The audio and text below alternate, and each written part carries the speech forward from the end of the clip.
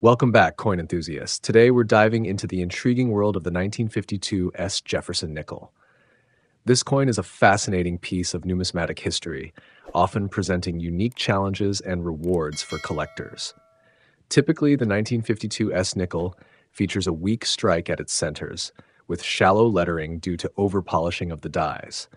The luster is smooth but not particularly bright.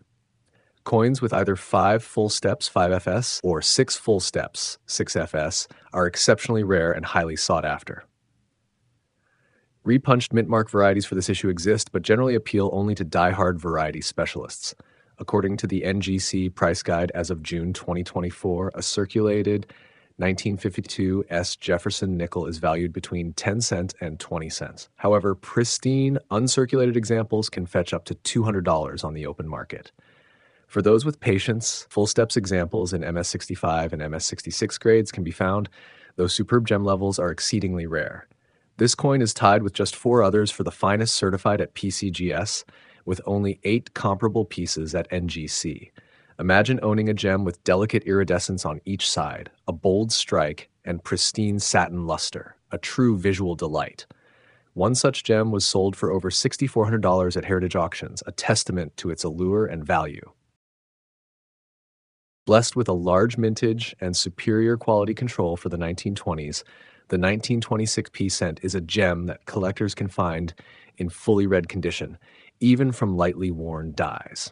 The example shown here is exactly what advanced collectors should be on the lookout for. These cents were common in all circulated grades and could still be found in pocket change well into the 1960s. This particular specimen, graded Mint State 67 Plus Red by PCGS and verified by CAC, stands out from its peers. The Plus designation highlights its exceptional quality, boasting vibrant, frosty mint luster and vivid sun gold and copper orange hues. Both sides are free from bothersome abrasions, and the strike is impressively bold. On June 14, 2024, this stunning cent fetched over $3,800 at Heritage Auctions, underscoring its rarity and desirability among collectors. With the economy on the mend, Philadelphia produced far more quarter dollars in 1959 compared to 1958. However, the trend was shifting toward Denver, which was striking more coins annually. This shift made sense since Denver had taken on additional service territory after the San Francisco Mint stopped producing coins in 1955. The 1959 quarters are plentiful in grades up to MS66, but the number certified as MS67 is significantly lower than those from surrounding years, making them scarce and highly sought after. Interestingly, like all Philadelphia Mint quarters from 1956 to 664, some 1959 quarters were struck from retired or unneeded proof dies. This featured 1959 quarter dollar, graded MS67 Plus by PCGS and verified by KC, is a frosty, pristine example with brilliant interiors transitioning to sea green and sunset gold border toning. Both sides are free from notable abrasions. The 1959 Washington quarter is scarce in MS67 and extremely rare with a Plus designation, with no finer pieces known. This exceptional quarter dollar sold for over $3,000 on June 14, 2024, at Heritage Auctions. With the coin shortage officially over, mint marks were restored to the nation's coinage starting with the 1968 production. The Denver Mint continued as the sole provider of half dollars for circulation, with its D mint mark prominently displayed on the obverse at the truncation of Kennedy's neck. This issue is very common in mint state up to MS66, but finer pieces are quite rare. Lightly circulated coins are also plentiful. The number of certified proof-like PL examples is slightly higher than previous silver-clad halves, yet these coins remain rare and highly sought after. The vividly toned specimen featured here was graded MS67 Plus by PCGS. This Denver issue is scarce in MS67, with only a handful of coins at PCGS in this grade carrying the Plus designation. No finer examples are known at either PCGS or NGC. This remarkable example boasts sharp definition and vibrant, satiny mint luster. Dusky golden toning covers most of each side, while vivid crimson, green, and russet tones form a crescent on the right obverse margin.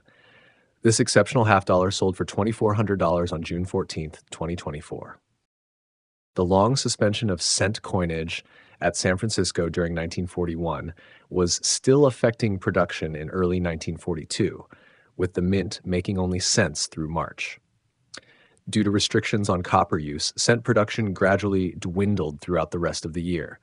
Gem 1940 cents often have a slightly subdued red color, rather than the bright and flashy appearance collectors typically desire. This issue is considered slightly more scarce than other 1940 cents in top grades. This exceptional gem, graded Mint State 68 red by NGC, showcases a remarkably sharp strike and luminous satin luster with a uniform copper-orange color. No spots or abrasions are observed. The 1942S is a rarity in this top grade and is essential for registry set collectors. This superb coin sold for $3,840 at Heritage Auctions.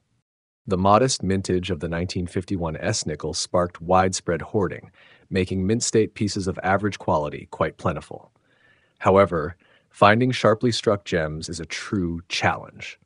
Coins with pleasing luster and soft strikes are more common, reflecting the San Francisco Mint's practice in the late 1940s and early 1950s of repolishing worn dies to remove erosion lines and extend their usage.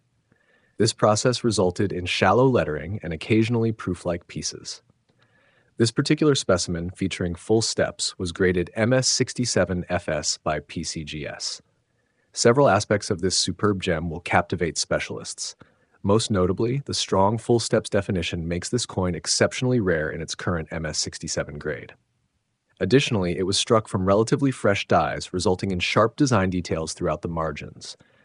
The original satiny luster, with a hint of iridescent color, adds to its allure.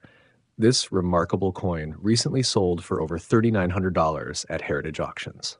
By 1941, prices for the proof sets from 1936 onward were already climbing, with a well-established market driving annual sales increases.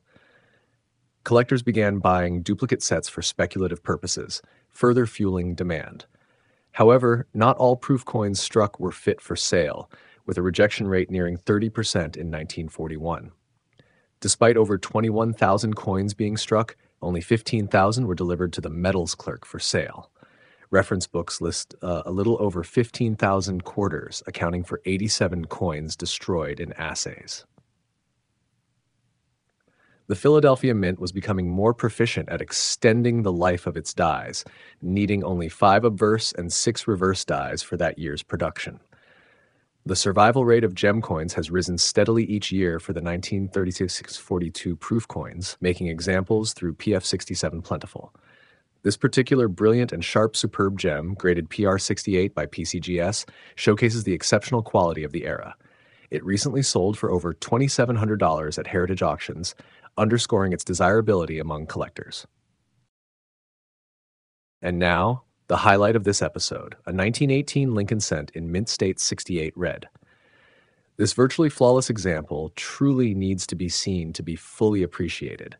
Its silky smooth surfaces exhibit a vivid mint color of beautiful rose red, while the striking detail is razor sharp and complete throughout the design. The eye appeal is extraordinary. Although the 1918 Lincoln cent is among the more plentiful early dates, high-quality Mint State examples are scarcer than those of 1916 and 1919. Near the pinnacle of numismatic preservation and quality, this full red ultra gem is of the utmost condition rarity, making it a prized addition to the Lincoln cent collections on the PCGS set registry. This exceptional coin sold for an impressive $31,200 in 2024. If you enjoyed this video, don't forget to like, comment, and subscribe to my channel for more exciting numismatic content. Stay tuned for the latest updates and fascinating coin discoveries.